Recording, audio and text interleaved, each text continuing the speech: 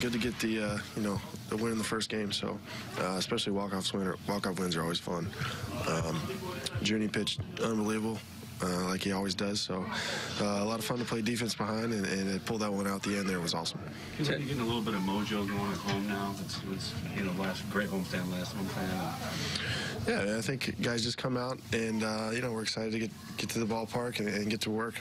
And guys are just competing, playing as a team, and a lot of energy, and I think we're just having fun right now.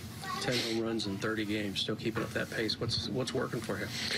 I'm not thinking about numbers or anything like that. I think I just go out there and play as hard as I can, and have quality at bats, and for the home runs to keep piling up like that, and finally get to 10 is awesome. So hopefully just keep on going and keep getting wins. Was there something you picked up in the first couple of at bats that came to fruition there? For sure.